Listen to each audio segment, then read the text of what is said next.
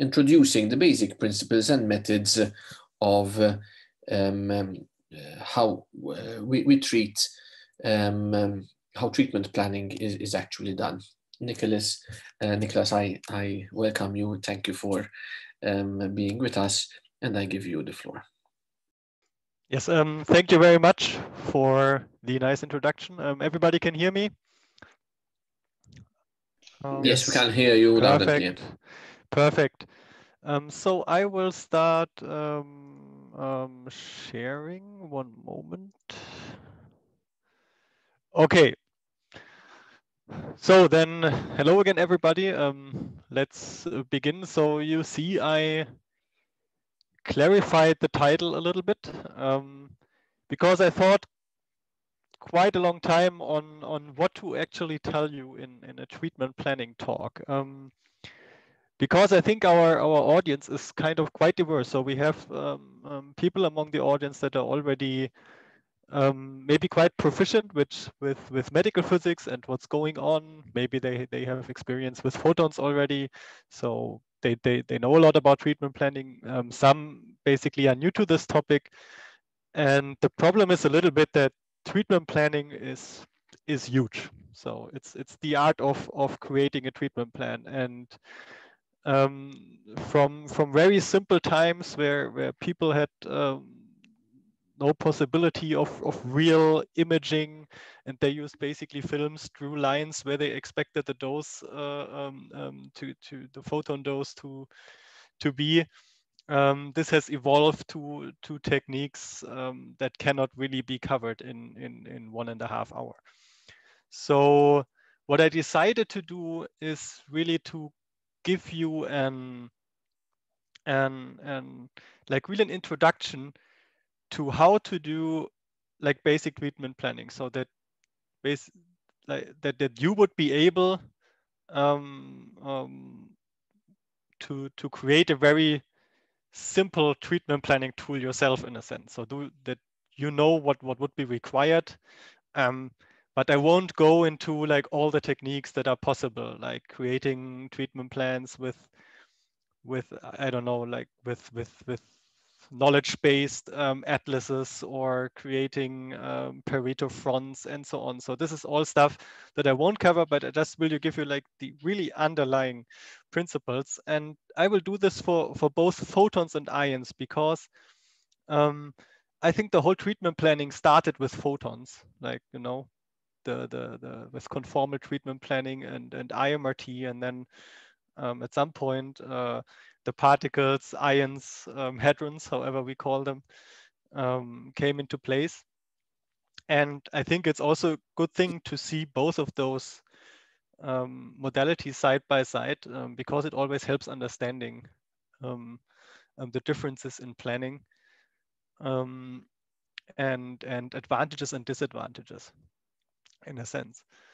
So this being said, let's start. Maybe I can choose the laser pointer, so that's a little bit better.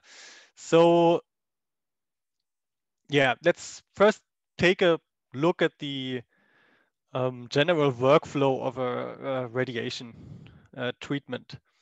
So this is also not, there are like multiple steps intermediate, there loops can happen like in the steps, but this is like, I think, a broad overview. So when there is the diagnosis and someone decided on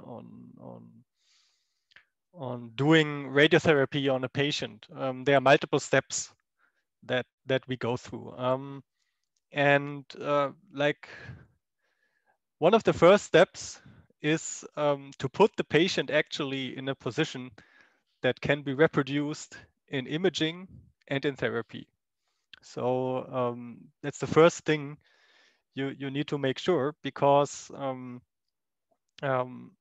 what we cannot do, and I said this yesterday, is we cannot just put the patient on the table and start treatment. So we need to plan before. That's what this is about, and we need to like create a consistent environment, in a sense.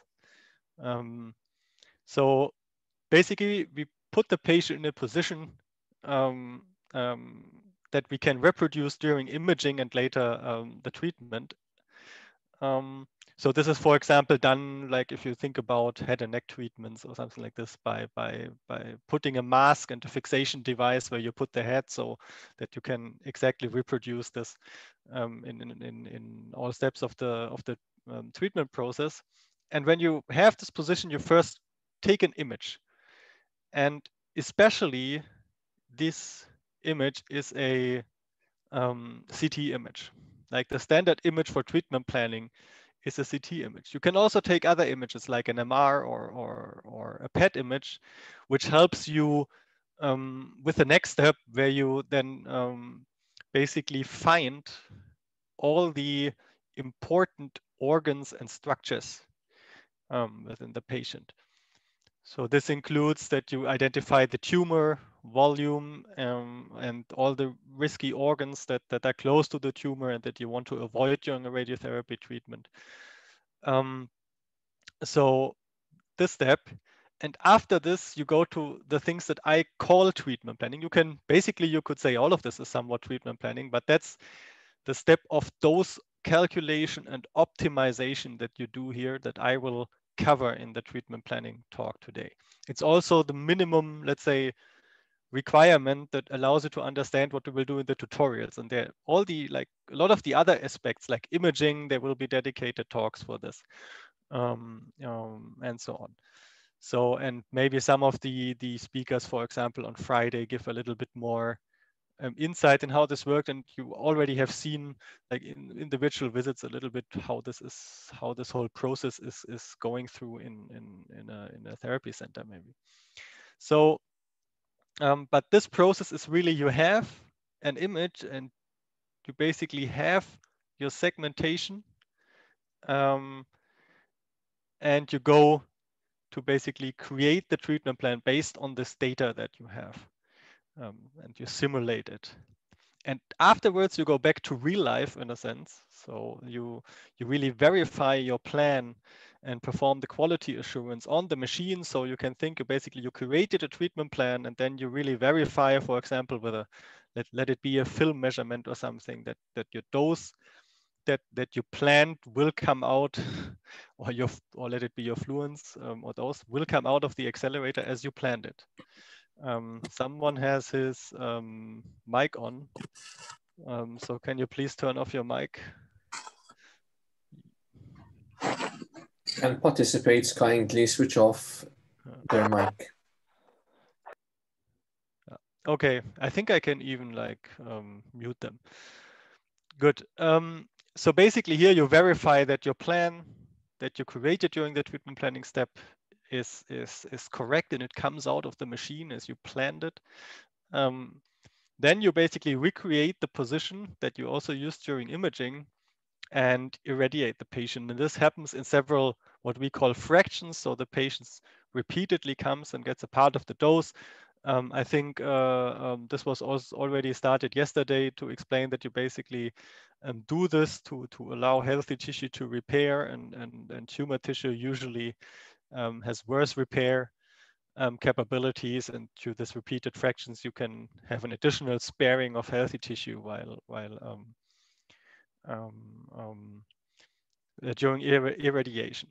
There's a lot of going on in this part. So also during the fractions, you might take new images, might replan and so on. So this can also be a loop. There are also adaptive techniques, but I don't really go into those because I really want you to understand and given the diverse audience, what the basics is of creating a treatment plan. So with which you can go to the machine and then start irradiating. Yes, so we are going to talk about this step today. So now let's think about what a treatment plan should do. So a treatment plan should basically fulfill clinical requirements. So if you are a planner, let's say medical physicist, MTA, you sit there and then the doctor says, okay, this patient needs a treatment plan. And this would be the goals that we have for this treatment plan. I discussed with the patient, and this treatment is, for example, a palliative radiation treatment, or we have curative intent, and so on. So there's a prescription by the physician. But this prescription is basically not it's not directly giving you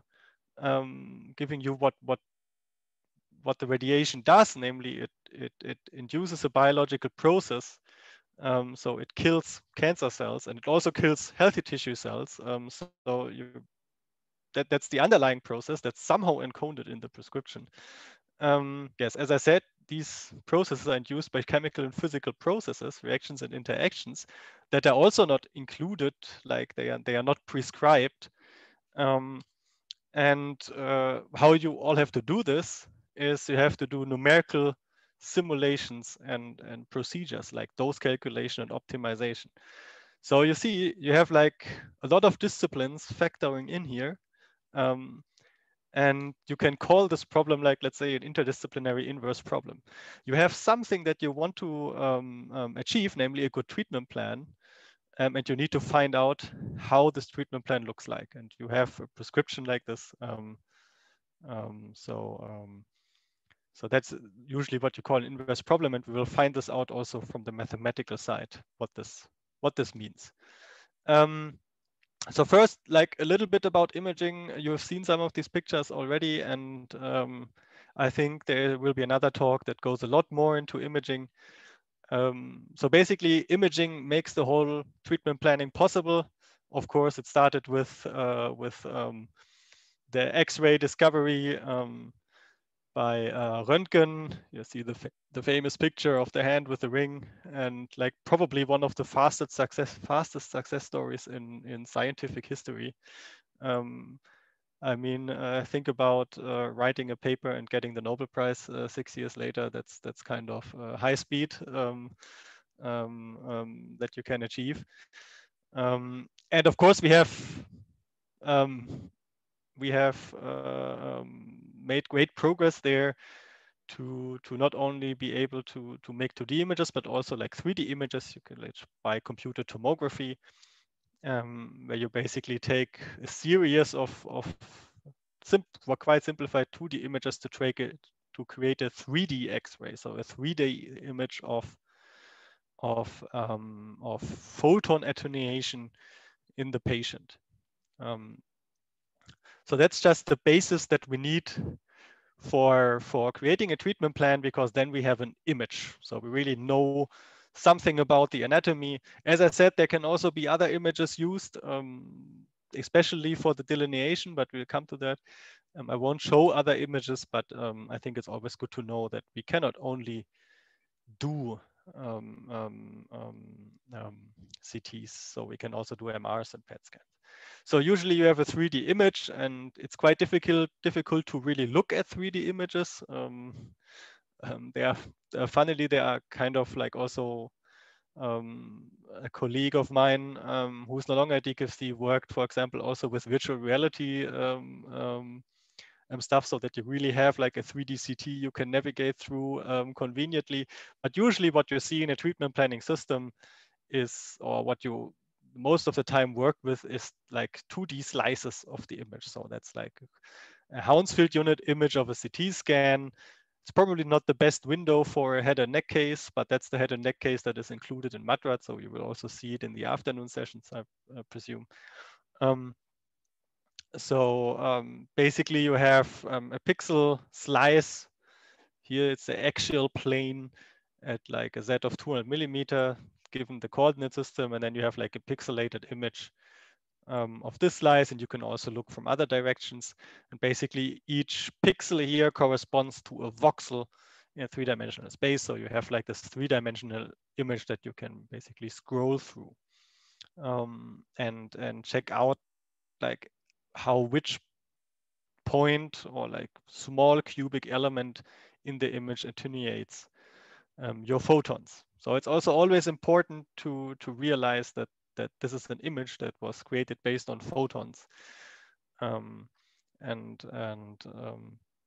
that plays a role in dose calculation and treatment planning. Okay, so but that's what you work with, and before you can go to treatment planning, that's the second step that I will talk about. You need to delineate volumes of interest. So you have this image, and you really want to know your regions where you should take special care. So you basically create a delineation and you draw in contours of the certain organs. So what you can see here is, for example, these structures. These are the parotid glands. So basically they produce your saliva and so on. These are very important organs in a head and neck treatment because losing the gland function can be a very nasty side effect from radiation treatment that you would want to avoid. So to avoid that in the treatment planning process, you need to really delineate it and know where they are. Same here for the brainstem, or also like parts of the brain that show up here. And this here would be, for example, it's not really visible in the CT. This would be target delineations here. Your target regions would be, and basically then you would see that it is already could be quite problematic to spare these organs when irradiating this target region. Like, I'm not going into like more detail. We will have more insight into these regions later on, and also in the afternoon session. But that's basically the step that is done before treatment. And when you have this, you can basically start planning your treatment. Okay, so let's take a little bit a step back and stop looking at a nice or like a complicated, let's say, head and neck patient. So we start looking at a very weird looking patient from some alien world where patients are box shaped and full of water. No, this is kind of a water box phantom. It's also included in MATROT. It's the TG119 phantom that is used for IMRT, so intensity modulated radiotherapy benchmarking in a sense. So what you see here is like this water box that lies on the treatment table. So you see there's like the table providing the flat surface that is mounted here on the couch, and what it has like a blue delineation that's standing for just the outer contour of the whole patient, and it has like two arbitrary structures. So it has like this C-shaped structure, which serves as a target structure, and it has this green structure here, which I think in MATROT is called the core. It's basically just a structure simulating an organ at risks. It might look like a weird setup, and there is a reason why the setup is so prominent, especially for IMRT benchmarking, and we will see directly in a few minutes why this is the case. But to focus a little bit more on this inverse problem from a mathematical side of how to create a treatment plan. Let's say we know that a dose of 60 gray delivered in 30 fractions will destroy the tumor or control the tumor, as you would also say.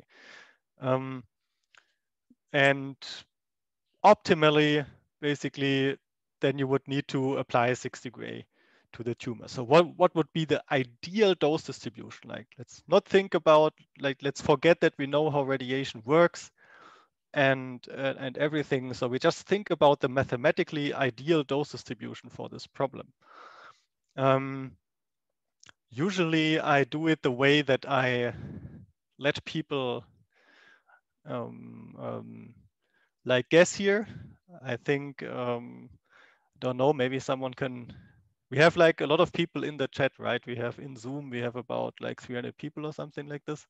So maybe someone can write in the chat or something what he or she thinks is the ideal dose distribution for this case, where we have basically healthy tissue here, we have an organ at risk here, and we have a target here, and we know the target needs 60 gray of dose, and we want to spare organs at risk and healthy tissue. What is the really ideal mathematical dose distribution? So I'm waiting for a guess in the chat. Let's see if something comes up. Again, yes, it's the simplest things that came by Damir and Corey, I think. It's quite easy. It's from a mathematical point of view, you really want to have 60 gray here and 0 everywhere else. That's the ideal dose distribution that you would like to achieve. And anything, that's what you want to achieve, right? Of course, as physicists and all the other backgrounds you have and all the lectures you already had, you know that's not possible. Radiation has to come in somewhere and go through the tissue. The closest to basically like there's one method like internal radiotherapy, like brachytherapy, where you basically go from the standpoint, I just put radiation there, but there you also have a decay of dose to the outside. So that this is not possible, but if you think that you just want dose in the target and you know exactly where your target is and so on, that would be what you really would like to achieve. So a high, or let's say the prescribed dose in the tumor and 0 dose everywhere else. You would not care about that this is a special organ if you could achieve this. You would just like put no dose there. So mathematically, that's how you could describe your optimal dose distribution. So, but as we know, radiation is not just like appearing out of thin air. It has to go. It has to come from somewhere, and it usually does not, or it doesn't basically just vanish. It has like some kind of depth-dependent energy loss behavior and or energy deposition behavior in tissue. And we start with looking at a photon beam. Also, if this is like the heavy ion school, but I think it's a very good thing to start with and understand how treatment planning came to place, and also why the C shape is so interesting. So you have a photon beam that gets attenuated. So basically, using a photon beam, you would never achieve this ideal dose distribution. It's just not possible. And also, if you just put a source of photons there, the photon beam will not come out in the shape of the tumor.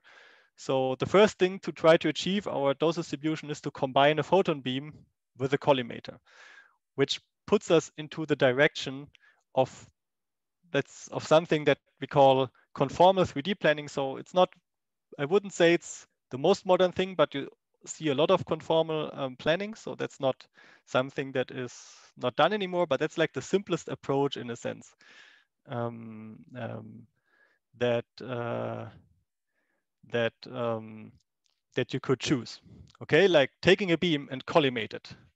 And the collimators we use today, so these are like these multi-leaf collimators. So basically, you have a device that has leaves, for example, made of some radiation blocking material. Could think of I don't know, tungsten. I'm actually not 100% sure what collimators are usually made of nowadays, but that would be like a guess. And so they basically, you can move them into the shape of the tumor. You could also use something else. So you could use basically like just a pre-printed block that has exactly the shape of the projection when you know your beam angle already. So that's what you can do. You adapt like a photo beam to the tumor shape, and then you get something like this. And this is of course far away from what you want to achieve, right? So what you do, I don't want to spend a lot of time with this, is you start by adding just more beams, more beams, more beams, more beams, and that's the old photon way of planning. So you choose beams and beams and beams, and this is what we call forward planning. So basically, you know what you want to achieve, and you try really actively straightforwardly to achieve it by doing these things manually. So basically, what you see here, you just chose this collimated, always collimated to the projection, let's say, of the tumor-shaped beams, and you superimpose them, and you directly see, you may come to understand why this C-shaped target is with this core in the middle is chosen here, because you see that this method of planning makes it very hard to spare this organ. Or let's say very hard is the wrong situation. It makes it impossible to spare this. You need to start basically taking those away here, but when you take those away here, you would also take those away here. And then you would like sit there and think, okay, now I have taken those away here. How do I compensate it? I regulate the beam up here, but it also upregulates those here. And then you need to take away those here. So, you know, it's, you can probably like do very simple shapes like convex shapes you can irradiate with this technique for photons. But like these concave shapes, they are very difficult.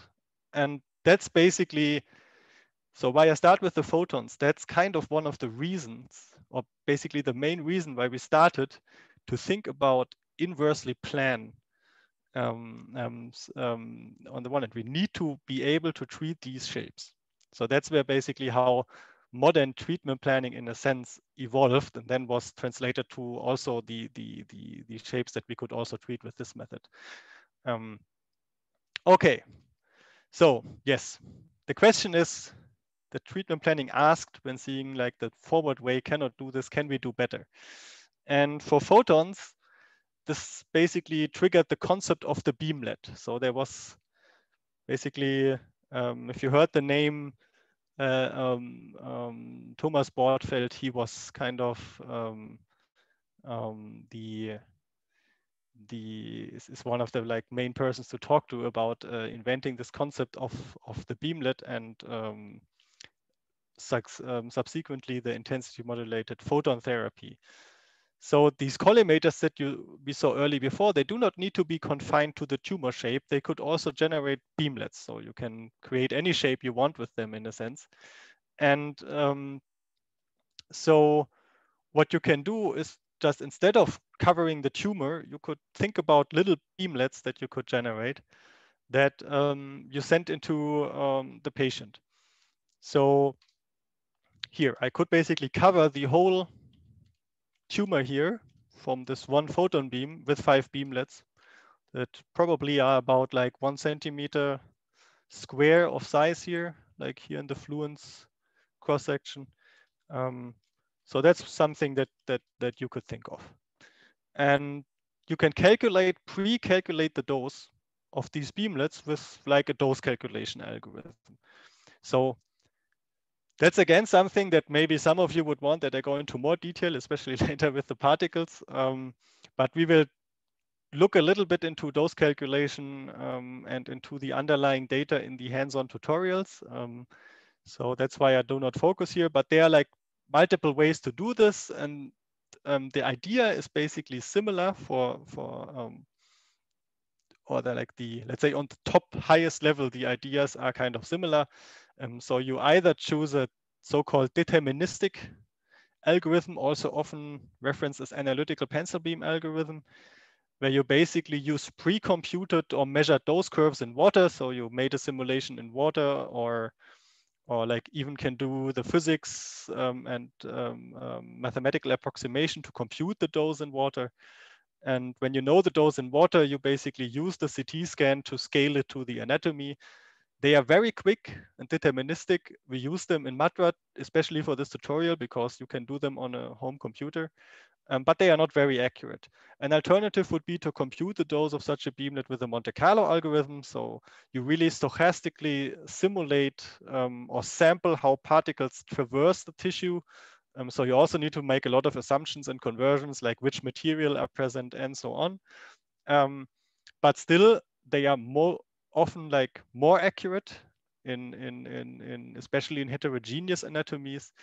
But they are slower. You need to really simulate a lot of particle histories, and these algorithms are like outperformed by 1 or 2 magnitudes by those. Still, of course, with modern computation where you have clusters and so on, you can get very fast with them in absolute numbers, but you also need more resources.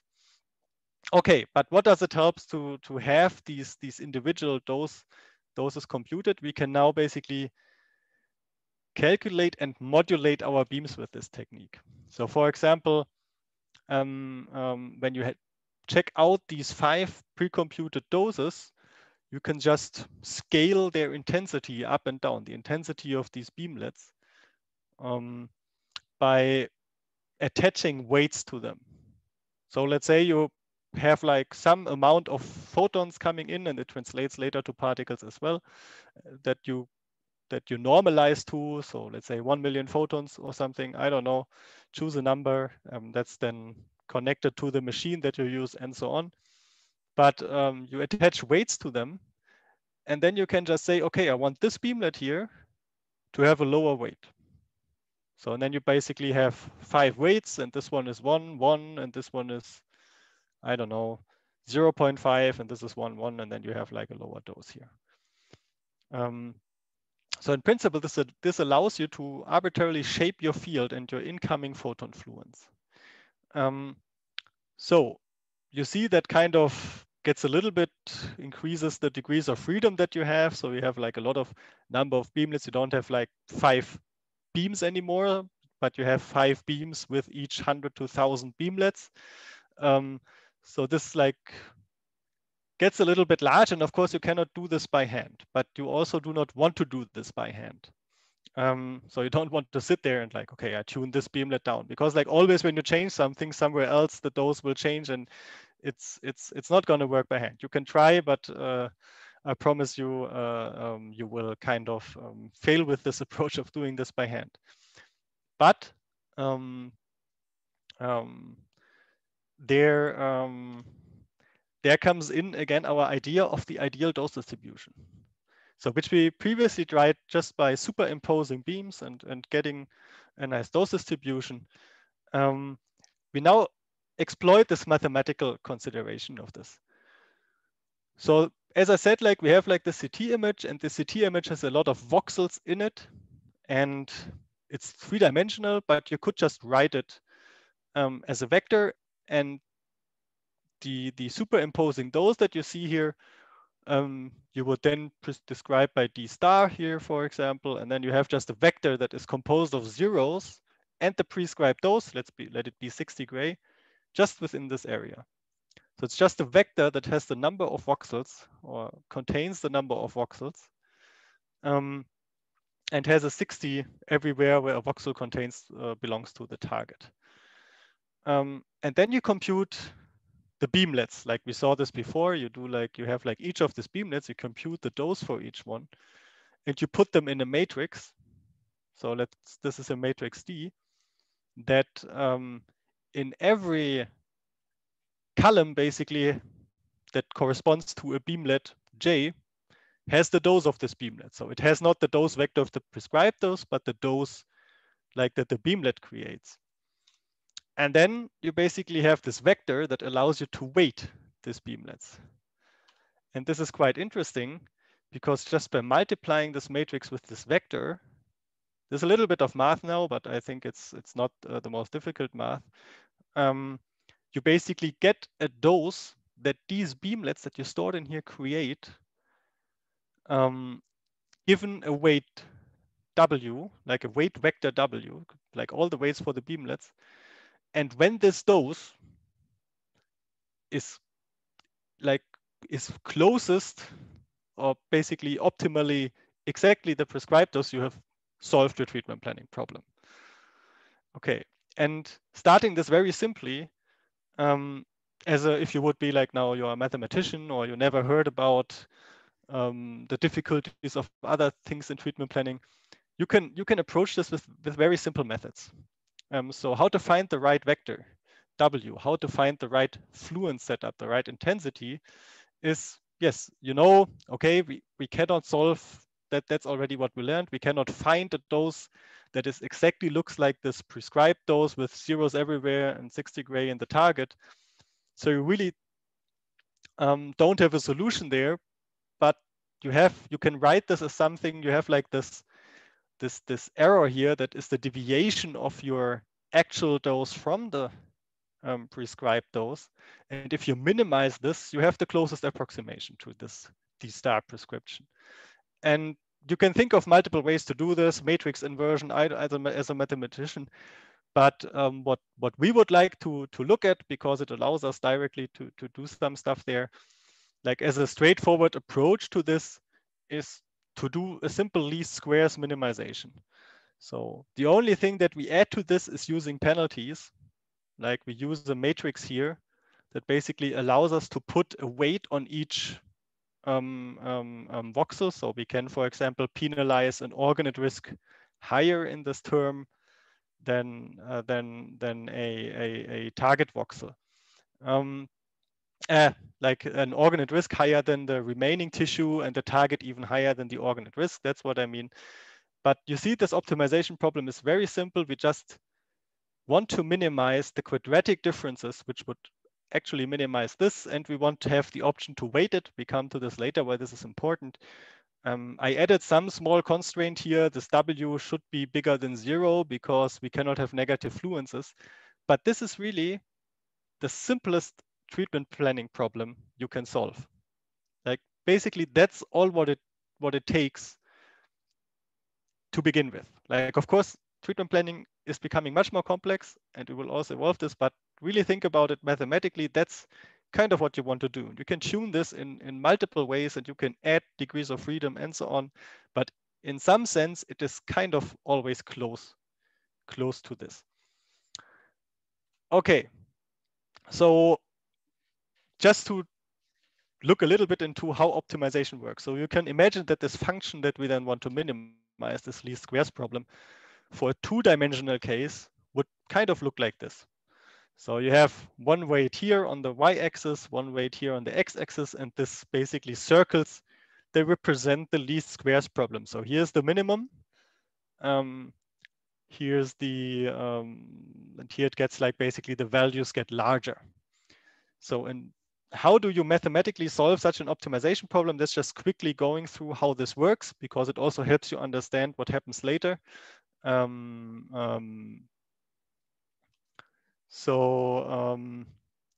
Basically what you would do is you would start with an initial solution that you would just choose based on some heuristic. So you don't know this solution yet. You just can basically set all weights to 1 and then start with the initial solution. And then you would do an optimization method. And one straightforward way that many of you should know about, especially like physicists and mathematicians should know this, is the Newton method. The Newton method is actually a method to find the root of a function. And you all know that if you want to find the minimum, what you can look for is the root of the derivative. So that's always a good start. So this Newton method is used for finding the minimum. So, and what does it do? You take an initial solution that the initial values here, that you compute the value of the function, you compute the gradient, and with the gradient you find a search direction and a step length. So how this works, that's optimization, operations research. There are multiple ways. There are like really intelligent ways to do this.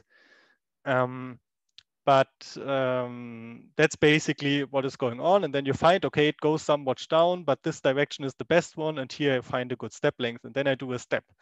And that's what you call an iteration of optimization. And you go back to step 2 and repeat this, and you go down. And then you will, at some point, arrive at the minimum.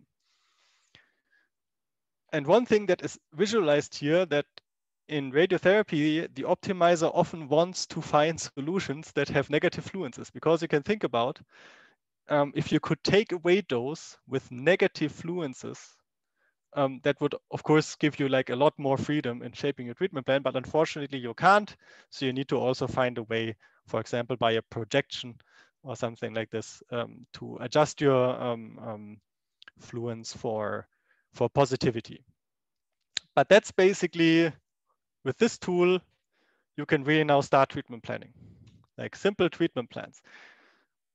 To be a little bit more precise, what is usually done is that you choose something that is more suited for large scale problems because we have a lot of weights, and for particles this becomes even bigger. We will evaluate in the afternoon how this compares between the photon and the particle world to understand the magnitudes there a little bit.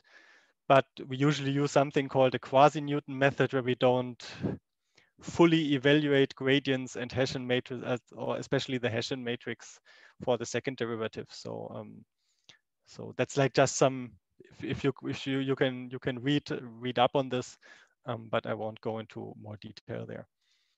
And then, like, giving our initial problem where we have these 5 beams, which we now basically cut into fluence beam elements and optimize the weights for them, becomes something like this. So you see, we can now actively start to spare this part just by letting the computer solve this inverse problem. Okay, of course, sounds very easy so far. And you just have like this least squares formulation. So that's of course not capturing everything that there is in treatment planning.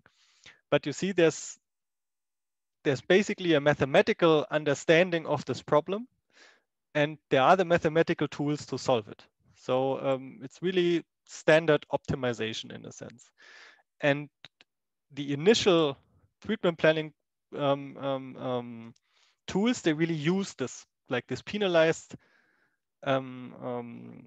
quadratic or this penalized least squares is one of the, or was basically the initial kickoff of the treatment planning problem. There are other things that you can think of. You can think of linear programming to solve this. You can think about matrix inversion. There's also some papers on there to do this directly, not with a linear least squares algorithm, but all these methods are often in some sense equivalent. And this is just like very efficiently implementable, like this least squares minimization approach. So that's why it was one of the first things to do in treatment planning. Okay, so that was basically how we started this treatment planning. We saw that conformal radiotherapy, where you just put beams together and superimpose them with photons, it doesn't really work for complex tumor shapes. And then we invented this segmentation of the fluences, or let's basically like this beamlet elements, and using this, we then are able to plan treatments that really do optimization, shape our fluence in a way that that our dose distribution gets close to the optimal one. But going back, it's obvious it is not the optimal one. It is really like we have those here, you have those here, but we are getting close to that with what is given to us. So we have beam orientations, and that's what we can achieve.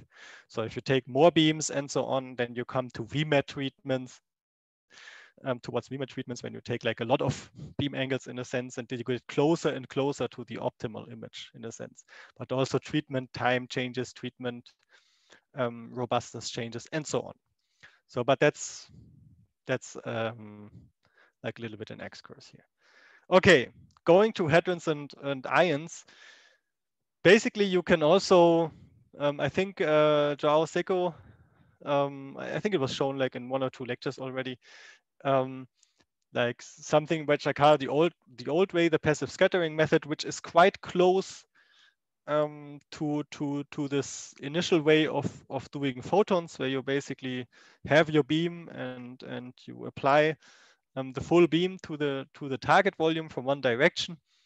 That's the passive scattering method. So here your protons basically, you have your tumor shape, and you try to cover it completely with one beam, and you use 2 main devices for this, like apart from the scatterers and the collimators here. The one thing is the compensator, because the ion therapy gives you a new degree of freedom, namely depth, that is not really there in photons. Photons always they always decay exponentially, but ions and protons stop at a certain depth. So basically you need to shape the beam also in depth accurately. So you do this with a compensator device that kind of compensates the shape, and then a proton coming in here like basically gets a range reduction efficiently, and one getting here gets less reduced in range. So this is actually not completely true what is going on here, I think. So basically this proton would then have a longer range, and this proton would have a shorter range. So this somehow makes sense. Um, and what you will, to create several layers of the shape, you will modulate the range with, for example, a range modulator wheel. And this is kind of quite close to this conformal way, but due to this possibility of shaping this beam at the distal edge and so on, you already get closer to the, let's say, optimal dose distribution just with one beam already. You have then only the entrance channel left, and you have these horns here that basically just appear when you are at the, let's say, shortest range, and basically the layer then through the compensator gets also paints this shape in front of the tumor in a sense. Of course, you could change the compensator, but let's not go into like much more details you could do, but that's kind of the old way. But on the other hand, um, modulating intensities in ion therapy is in a sense also much more intuitive than it is for the photon world, where in photon world we need these collimators and we create shapes with them. And the process to make this deliverable is actually much more complex. You need to segment your shapes and so on, and then like the dose looks different. But for the ion world, this looks actually is much more intuitive in a sense. So for me, it's more intuitive. Maybe for, for someone else, this is different. But in principle, like these accelerators, for example, a synchrotron or cyclotron, they kind of produce natural beamlets. You saw it before. What we needed here was a scatterer, because we had like a proton, actually like a very small proton beam coming in, which gets then scattered, so it covers like the whole tumor. But if we do not do the scattering, we can really create this individual Bragg peaks with a certain energy. Yes. Just going back to the dose calculation, we can choose similar ideas here. We will look into a little bit into how a dose calculation algorithm works like in the tutorials. And you can do this modulation in depth by choosing different energies or using a range modulator. So how does this look like on our head and neck case? So if you do not do all the scattering and compensating, you basically come out of the accelerator with a quite pristine Bragg peak. So of course there is an energy and an energy spectrum. So this energy spectrum will have also some width, of course. So they don't produce zero width energy spectra, these accelerators. But you actually come out with a beamlet. Okay, so you just can change the energy with a synchrotron. That's basically just switching the energy level with a cyclotron. It's also, oops, so sorry. Okay, now I have got it. So basically, when you look at different energies, which you either can generate by energy switching, or again such a range modulator wheel where you basically take away ranges and thus reduce the energy post wheel of the particles. So you can do this, and if you also additionally include scanning magnets, I think the accelerator speakers will go or into more detail there. So basically, if you then use magnets to deflect your beam, you can also cover any position in this target. Okay, and this is basically now just natural beamlets. You can produce them one after the other, and then do such an energy module, such a fluence modulation quite naturally, just by telling us, give me this energy at this lateral position with this number of ions, just to like speak it simply. It's like completely natural compared to I have to build a collimator with leaves, which then creates me small beamlets and so on. It's quite natural.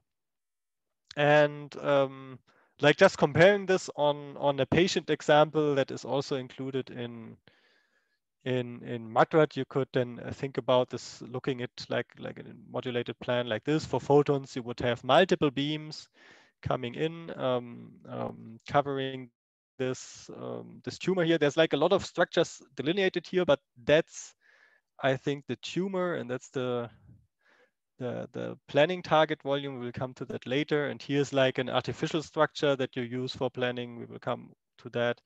Here's the heart. Here's like the spinal cord. You see the lung in the background, and so on. You see parts of the liver here.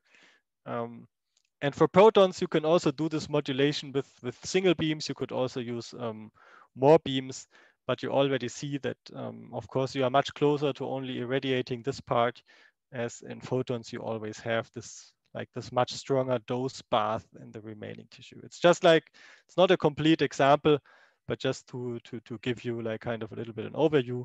For carbon ions, what you see is like this dose tail as well. So here like the fragments create, but still it's much less dose bath. The entrance channel here is a little bit higher, of course, because this just shows one beam, but like already with 2 beams compared to the 5 you need with photons, you would get quite a lower dose. But the principle here to get these doses, like here, is exactly the same as in the photon world. The optimizer does not care for how your beamlet looks like.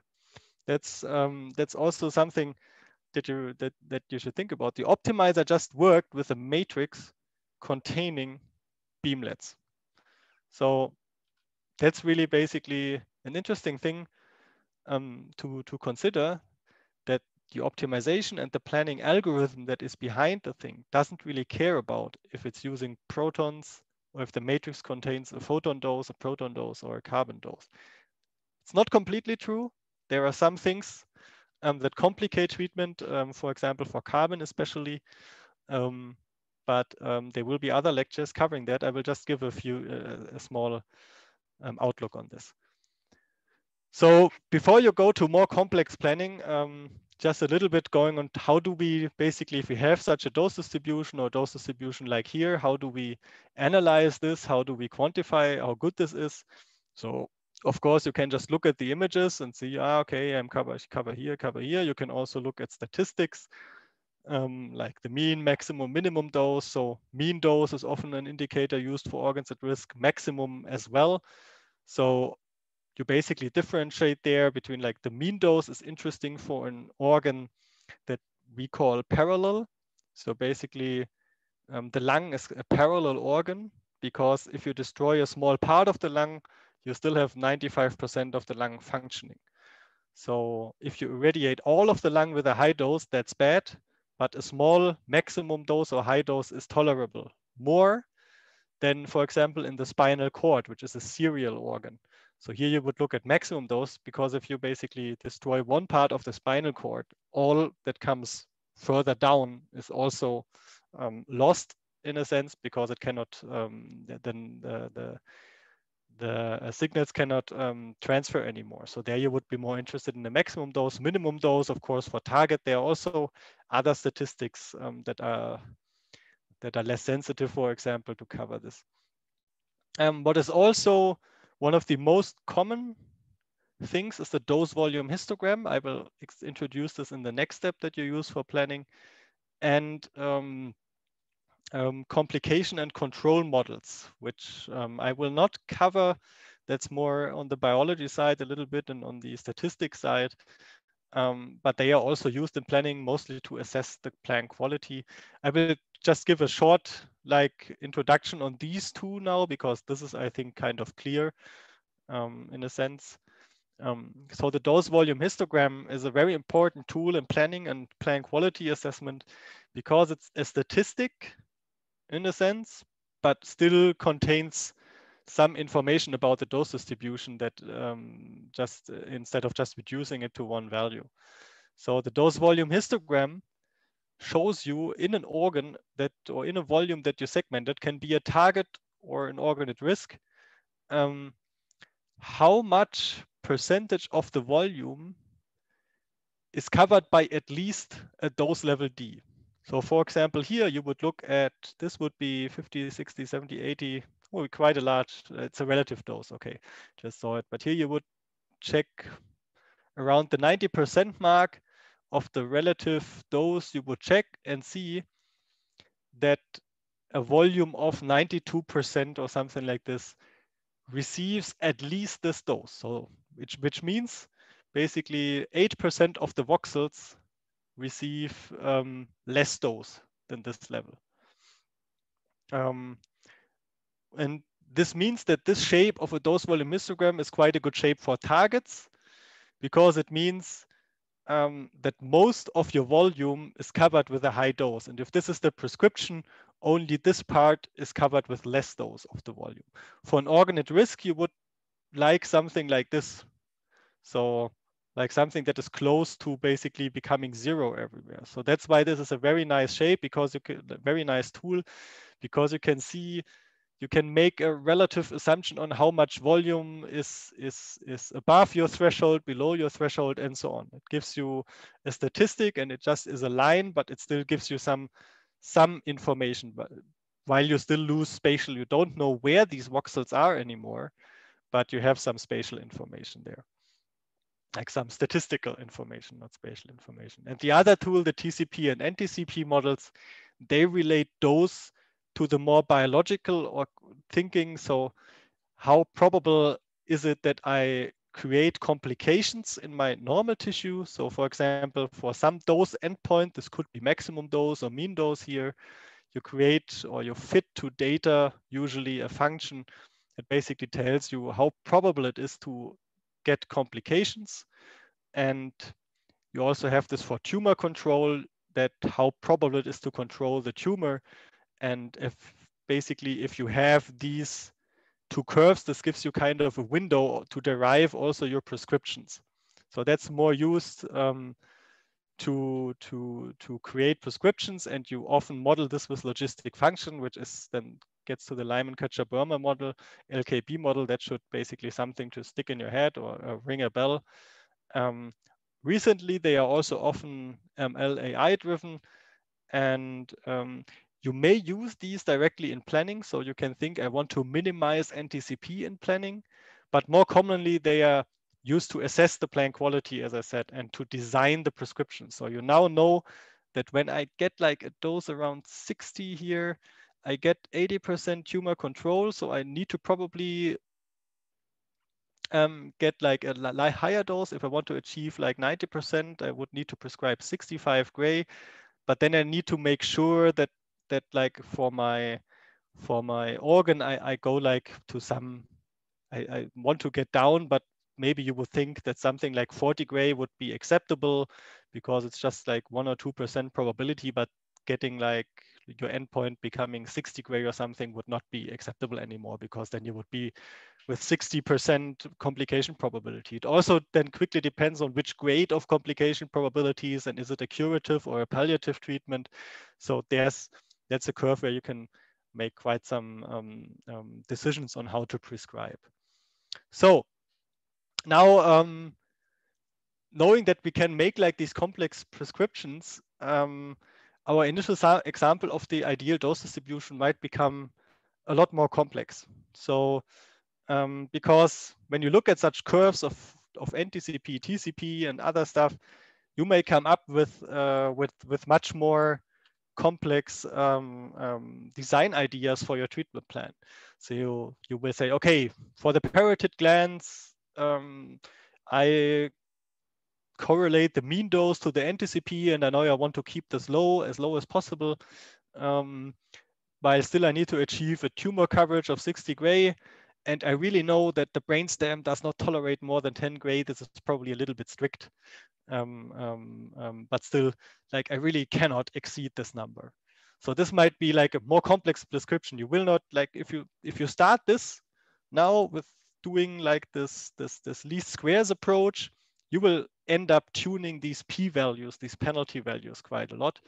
And this optimization problem becomes like much more difficult. So what you do then is you basically piece together your optimization problem. Your treatment planning problem becomes like pieced together from different objective functions. So which you need to translate from the prescription. So keep the mean dose to the parotid gland low means you want to minimize something, which is an objective function.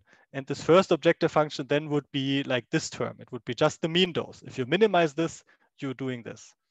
The second one, while achieving a coverage with 60 gray in the tumor, is also an objective to minimize. And this, for example, you could do with this least squares approach. So here you just minimize the difference to a 60 gray value. The last thing that we saw, do not exceed a dose of 10 gray, would be a constraint for your optimizer. So you would really maybe find a way to enforce this. And basically this would be your maximum value. And this function looks a little bit weird, but since optimization often requires smooth functions, this would be a way to design a smooth maximum here that you can then use to compute also derivatives and so on.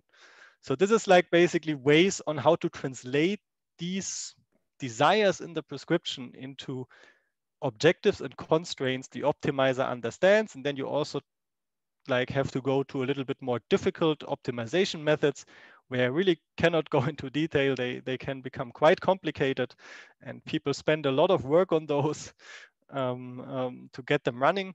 But your optimization problem becomes like pieced together of multiple objective functions, Fn here, that are weighted with these p factors, subject to constraints, and so on. So this just over the recent years, decades, this has been like people have found objectives, they have found new ways to optimize, they have found new things to encode in the optimization. So that's basically the heart of treatment planning, and the research of treatment planning is how do I put everything I want to put in my prescription into this optimization. This can be super complex. You can input beam angles, you can input these NTCP models, you can do basically anything. You can input robustness and so on. Everything can be formulated, but everything is basically based on building this optimization problem and optimizing it. So that's just kind of explaining you how you get like more complex and to more realistic and to factor in all these decisions, which also shows you this problem with this interdisciplinary approach that you have to factor this in, you have to translate it into a mathematical language. And this makes these problems complex, more complex and complex. It's not like a simple optimization problem, just saying I need to invert this matrix, how do I do it? No, it's like there's other things at play here that you need to translate into math. Okay, and just a quick example of how a treatment plan could look like in terms of a DVH. So here you would have minimized the squared deviation to a target, for example, using and would have some objectives on the remaining organs and some constraints on DVH points and maximum dose here on the parotid glands, for example, and the brainstem. The brainstem would have a maximum dose. So basically in the DVH, you would see no dose at all, no volume receiving more than 1 gray per fraction here. So that's just basically how this then works. And you can basically design your treatment plan and assess the quality, see if your constraints are fulfilled, and so on. Just one thing I want to say, constraints are not magic. They do not solve all your problems in optimization. They create problems because this already was done by a planner who had some experience on what you can achieve. So thinking you coming in as an, let's say, inexperienced planner maybe, and putting a hard constraint like on the brainstem that is at 0.25, the optimizer is really forced to fulfill this. So a constraint is a hard requirement. And then basically all the other objectives that are not constrained, like here, this one, they will lose priority. So they will just be fulfilled when this is fulfilled. So they will be, or they get important when this constraint is fulfilled, and then you might have a very bad target coverage. So it's really also still a difficult problem. Despite having us all the tools, it made it more complex. Some things are easier, some things are more difficult to fulfill. Yes, and you see, as a small summary, in practice, you have like the sea of objectives, the sea of optimizers to solve this problem. You have much more complex problems. That is really just the dose optimization. As I said, there can be beam angle optimization. You can optimize the shapes of collimators in photon therapy and so on. It's it's getting increasingly complex from here, and research is consistently finding ways of pushing this to its limit. But this is basically like the overview of what you kind of use for a basic treatment planning algorithm. You need those objectives that you can plan with, and then you can build on top of that. Okay, something that I want to stress, what you should never forget, treatment planning is always a trade-off because we cannot achieve this dose distribution. So it's always on the first hand a trade-off between target coverage and sparing of normal tissues. You see this here. The stronger I focus on covering the target, the worse gets my exposure of the organ at risk here and of the remaining healthy tissue. But on the other hand, is also a trade-off between sparing of different organs at risk. So you see here, when I want to take those away, for example, from this like mouth region, what is exactly the oral part here that is segmented, you have to increase those in other organs or reduce the target coverage as well, depending on how strong you push back this dose. So this animation is by someone researching like other techniques here, multi-criteria decision planning optimization with Pareto surface approximation. So this is an advanced technique of planning, and I really can suggest, if you want to learn a little bit more about planning, I also suggest to visit his website. He has very nice animations and explanations as well. Very interesting stuff there. Okay, so I'm speeding a little bit up. You are realizing I only have like 10 minutes left, I think. So the question. You have a bit more than that because we started a bit late. Yeah, like it's, yes, yeah, right. It's like 20 minutes, but we still need time for questions. So I'm speeding a little up nevertheless, and ask this question now. Do we have fully understood and solved the problem of inverse treatment planning using intensity modulation for photons and ions? I think I mention it so often that this is just kind of the underlying backbone of on what treatment planning builds on. Of course we haven't, and I want to put like your focus on especially two things that are quite important in planning. The one thing is dealing with uncertainties. So that's a fixated patient just imaged in like multiple times trying to reproduce the position. So this could be multiple fractions, for example, of the patient. And you see there is variation, and this variation in the positioning can amount to like millimeters. So that's really something that is relevant in your planning. It's like when you fixate a patient, you usually do not have like centimeters or multiple centimeter problems in the fixation, but you see like even in such a static anatomy as the head, there are differences. This becomes even worse when you go to moving anatomies. So there's, on the one hand, there's an art of fixating moving anatomy. So you can use compression and stuff like this, or you can gate on the breathing pattern during irradiation.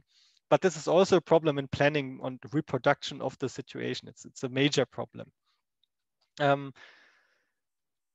For the photon world, initially we came up with basically the concept of multiple target volumes. So on the one hand, there's the GTV, which is the tumor volume, the gross tumor volume you see in the image. Like it's this, you see it in the image, you can delineate it. And something that is not really part of the uncertainties I showed now is then the additional definition of the CTV, which is larger than the GTV and includes all the regions where the physician expects tumor to be, but not to see it on the image. So I think I showed an image of a glioblastoma yesterday that you have like a huge region which is infiltrated, which basically you don't see in the first image. You might see it in diffusion MRIs and so on, but you then would cover this with the CTV so that you make sure that also these regions where invisible tissue is. There's also an art to really finding this, and it's basically knowledge on what you need to, something that you learn during your medical studies on how to define this if you become a radiation oncologist. And the last thing is the PTV, the planning target volume, that really tries to take all these uncertainties into account. There's also, for moving anatomies, often like an intermediate image, the ITV, which just cover the movement of the CTV, and then you put the PTV on top. But let's stick with these three. The planning target volume tries to take the uncertainties into account. And so with the photon world, people started to design recipes to do that based on expected systematic errors and random errors during diffraction and so on.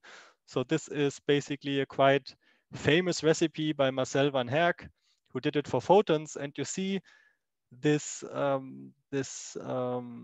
light contour is the PTV margin. It's actually not that big around the CTV, but if the patient shifts accordingly to your expectations, then it covers like the variation quite well. But for protons and ions, this becomes can become, not always, but it can become a really major problem. So because due to this localization of the Bragg peak that you experience in ion treatment, so you really have this pristine Bragg peak at one position, like any change in the anatomy before, like your Bragg peak, can move the position of the Bragg peak. So it's no longer just shifting the patient around and covering the shifting, it's also covering the depth. And this is not very simple with like these generic margin concepts. So you see here on the right, in a changing anatomy, your dose does not stay like this cloud in a sense that shifts across the patient or the patient shifts in this cloud, but it really degrades completely in certain scenarios. So that's like actually a really difficult planning problem, and this will be covered in a short lecture tomorrow where I focus a little bit more on this, on how to do this with particles. And we will also look a little bit into how in the tutorial tomorrow on how this looks like on a patient and how to simulate such uncertainties. The other thing is the difference in biological effect. So this is particularly interesting for carbon ions, but it's also there with protons. So with protons, you probably often heard like, okay, they are 1.1 times, they're almost as effective as photons or quite close to photons. Usually assume they are a little bit more effective with a factor of 1.1. It's what you use in standard practice. I think it was yesterday also mentioned that people are starting to research. So there are multiple models which show that it's not just a constant, it's depth dependent, depending on the LET, actually on the tissue parameters, so on the biological tissue. But for carbon ions, this is no longer simplifiable in a sense. So when you look at the physical dose of a carbon beam looking like this, here on this liver case, and to then factor in all the biology, you end up with a biology effective dose if you compare it to the photon world. So if you come from the photon world and you know this prescribed dose, physical dose gives a good treatment, and then you just use it on a carbon ion beam, you end up with an effective dose that is much more effective at the distal edge of the tumor.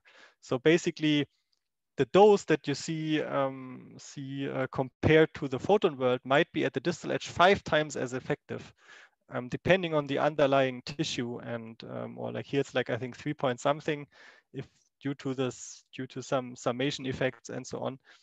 But there is like 3 point something is more realistic, depending also on the model and then the underlying tissue. But this is basically here, like you see, it's completely heterogeneous. It has like lower, it is more effective than photons here. It is even more effective here and so on. It seems to have lower effectiveness in the entrance channel. So you see there's some underlying biology, and Hans-Peter Wieser will explain a lot a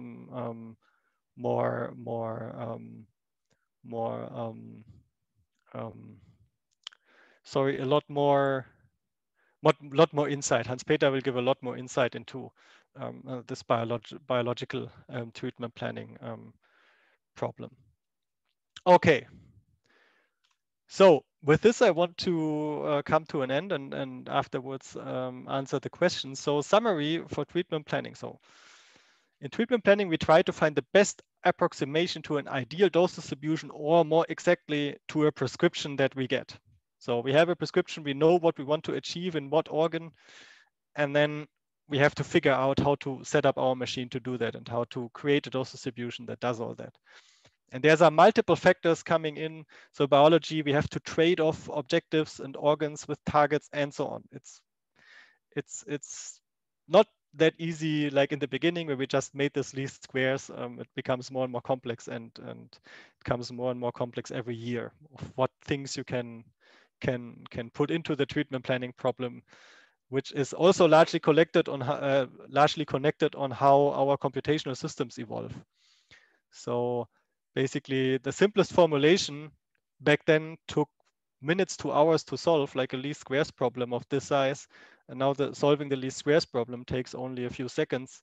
So you start to think, how can I put in other problems that then take again minutes and hours to solve? So like beam angle optimization, robustness, and so on.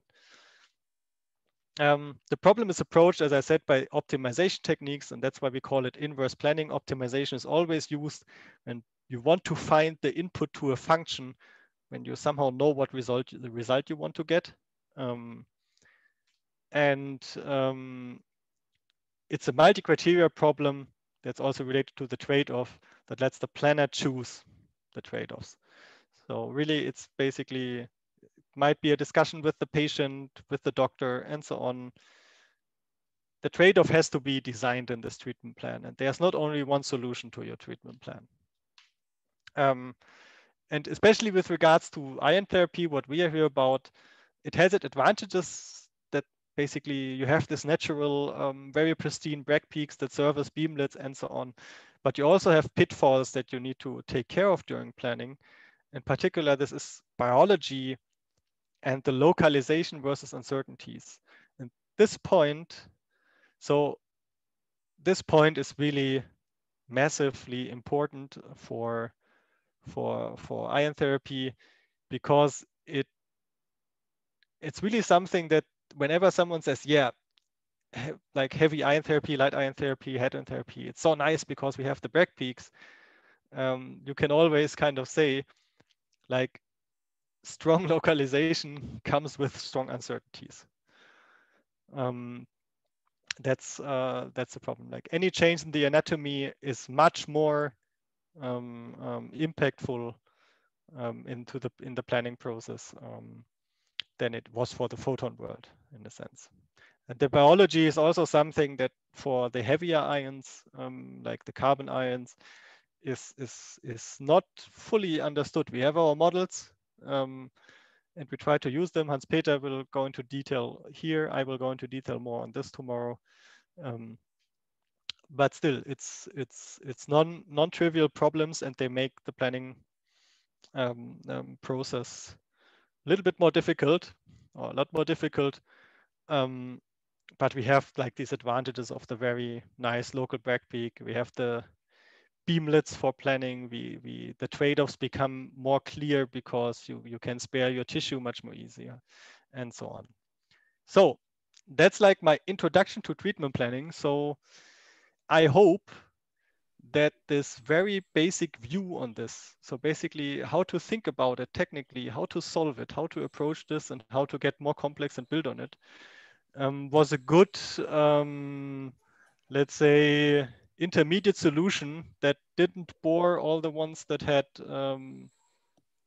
already know a lot more about medical physics, but also was informative, and at the same time informative enough for those who have like a background less focused on medical physics. So I'm open to your questions now. Thank you so much, Niklas. That was a really lovely overview of treatment planning. And now we can move on to a few questions. Maybe you could stop sharing your screen and we will put up the list of questions that we have so far. Okay. Yes, something I didn't touch today, but I will touch tomorrow. What are the current requirements for relative stopping power accuracy? Yeah, as I said,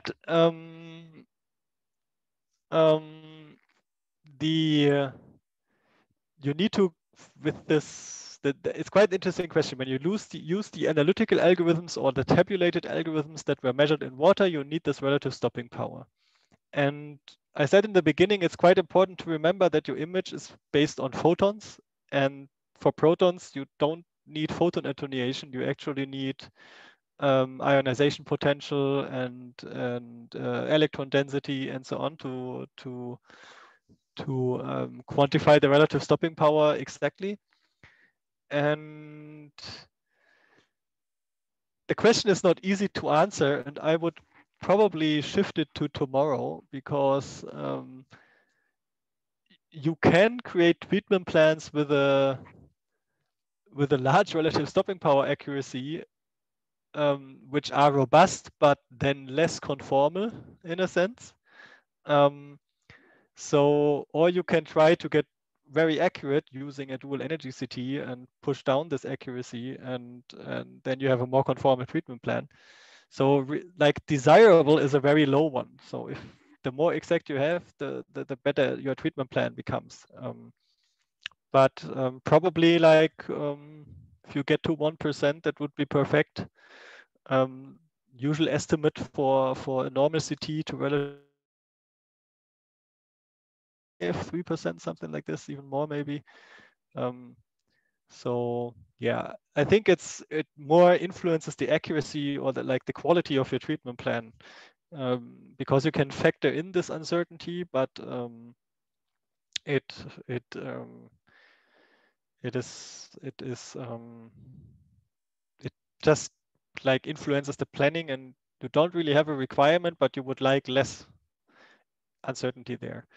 And which voxel size would you prefer? This also depends on multiple parameters. So like planning on the smallest voxel is somehow the best, but the question is, do you really need it? It makes your optimization very slow, like to plan, for example, on a 1 millimeter voxel. Those grids are usually taken larger, so you go to 3 millimeters or something like this. But if you really need to see very localized effects, you can also go to smaller grids, 2 millimeters, 1 millimeter, but it depends on the case. Now it's a MATRAT-based question. Are the beamlets pencil beams with zero width? No, they depend on like basically the tabulated data that you have is usually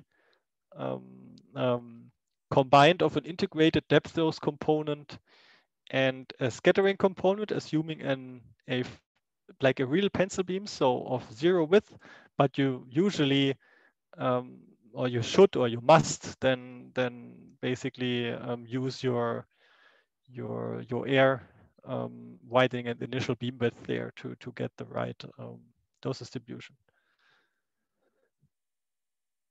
Yes, it's the beamlet only a moderator that enables us to control the dose.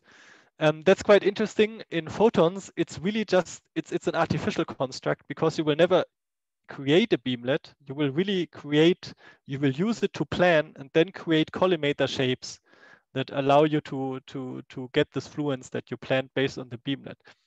For IMPT, it's really a real thing happening. It's something that you apply. So there is a bunch of protons coming out. They get deflected by magnets and targeted to this point. So basically, there the whole treatment is based on scanning beamlets. If you don't use, for example, if you don't use a passive scattering technique or something like this. What is actually the definition of a treatment plan? Yes, it's it's interesting to define, but it's let's say a machine setting, I would say. If you think about it in practice, that gives you a dose distribution that you want to irradiate. It consists of a geometry, of a irradiation geometry, of a fluence definition. So basically something that you can give to your accelerator that then creates a dose distribution, I would say. What D represent in the objective minimize equation? Yeah, that's the dose. The D star represents the prescribed dose, and D usually represents just the dose. How are particle collisions modeled in Monte Carlo? I'm not a Monte Carlo expert, so I really cannot, I do not want to comment on this without the fear of saying something that is slightly wrong. It also depends on the code, how much approximation it makes, so I do not really think about this. Does MUDRAT need an implementation of helium oxygen? So helium is already done. Oxygen, if someone is interested to do it, I'm happy to integrate it. So, but like these MUDRAT questions, maybe I answer them in the hands-on. So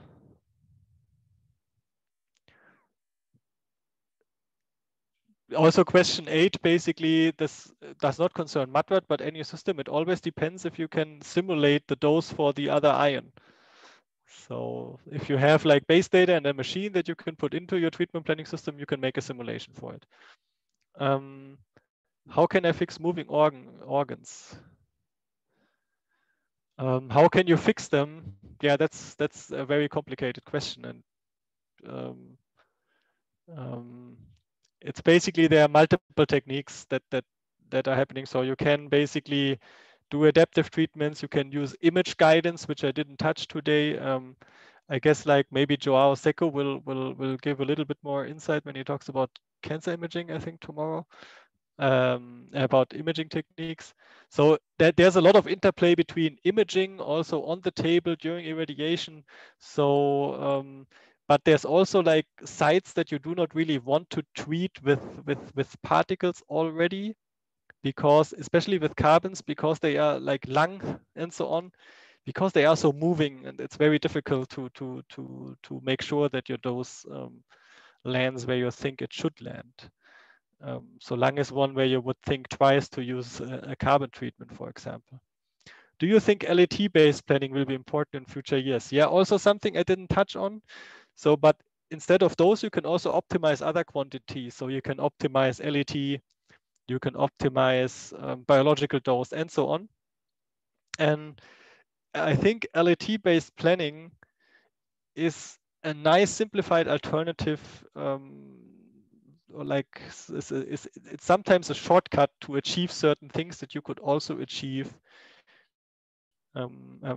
with good models. I think it certainly will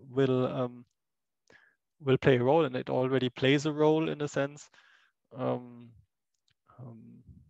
It allows you to do some stuff where you can do not have to rely, for example, on your biological model accuracy, or it also allows you to make your treatment plans more accurate, or more robust automatically, because you move these high LAT regions outside of critical regions. But yeah, I mean, it depends on what you want to achieve. It's one tool you use for treatment planning, and it will be used and can be used.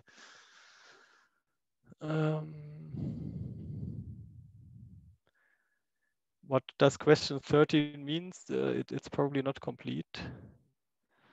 Femtosecond.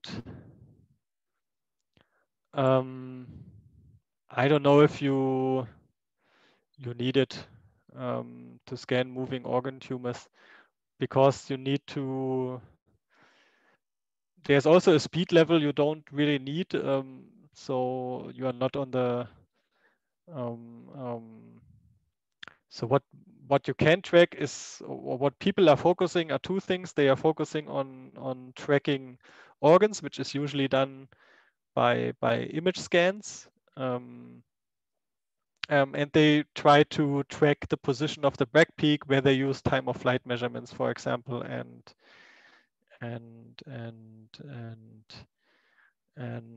some properties of the secondaries produced. So that's are the two things, but you usually that what we would use. Otherwise, I would not know how to answer this question at the moment.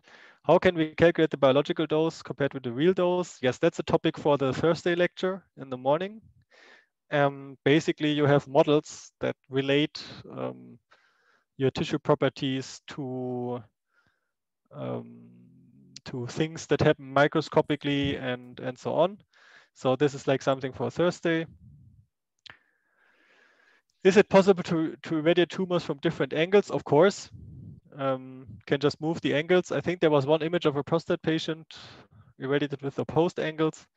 I went quite quickly through it, so that was maybe too quick. But of course, you can, like, usually you wouldn't choose like 9 angles or something like this, like you can do in photon therapy, because you don't need that many.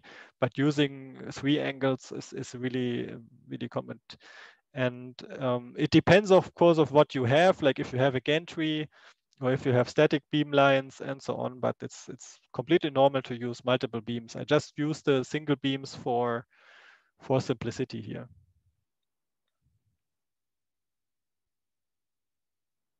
Yes, is the beam delivered in MATROID in a single direction composed of several beamlets that are just spaced depending on what spacing the user chooses? Yes. So MATROID sets up a spot grid, like a scanning grid, and these compose the beamlets. We will look in the afternoon on how this looks like in the background. That's what the afternoon session is for. What is acceptable dose percentage of healthy tissue nearby compared to tumor photon proton carbon treatment? Big question, not easy to answer. Depends on the site, on the organ, on other things. Like, as I said, planning factors in a lot of decisions and trade-offs, and you cannot just fix a number and say that's what I want to achieve. Something about cobalt 60 gamma rays. I have no experience really with cobalt 60. I think by now it has almost, like, modern treatment does not include cobalt 60. There's like the exception of an MR cobalt 60 device that was developed by ViewRay, but yeah, I cannot really comment on cobalt 60 too much. Okay. Thank you so much, Niklas, for